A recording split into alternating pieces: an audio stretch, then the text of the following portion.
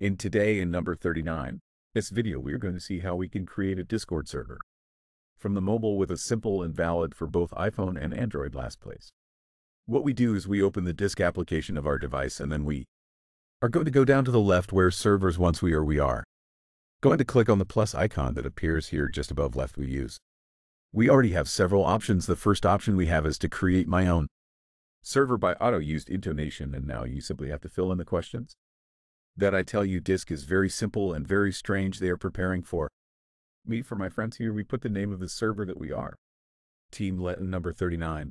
Just put a photo that is that of the server we are below. Create server, then the link appears and we can invite our friends. Also seen to you right down here with a button that says invite on the right. Jump is at the top right, and then as you see it is creating the server. Once it finishes creating the server, we will have the name. The photo looks very similar.